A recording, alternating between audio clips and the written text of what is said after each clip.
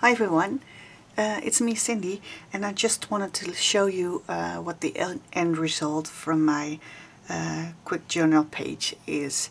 I added a few more things, and all I did was doodle some more around the edge, took a white paint marker, and I'm not sure if you can see that really well, but I went outside the lines of the flowers to accentuate them.